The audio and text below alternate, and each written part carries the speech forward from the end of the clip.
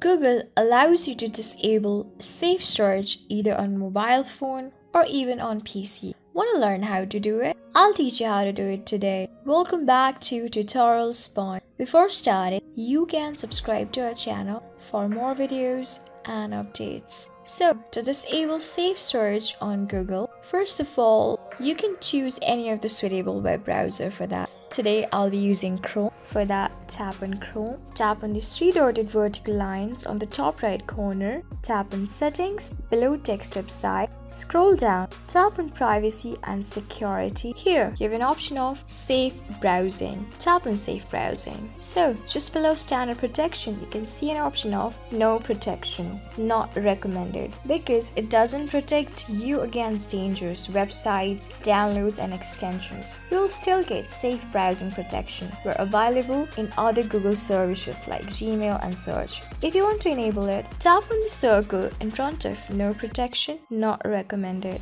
So to turn off safe browsing, tap on Turn Off on the right corner. So just by doing it, you have successfully disabled Safe Search on Google. So this is how you do it. Now you can go back and get all of the websites informations that are presented on the internet face. So this is how you do it. I hope this video was really helpful for you and I was able to help you. I am going to see you on the next video. Till then, keep calm, stay safe, and goodbye.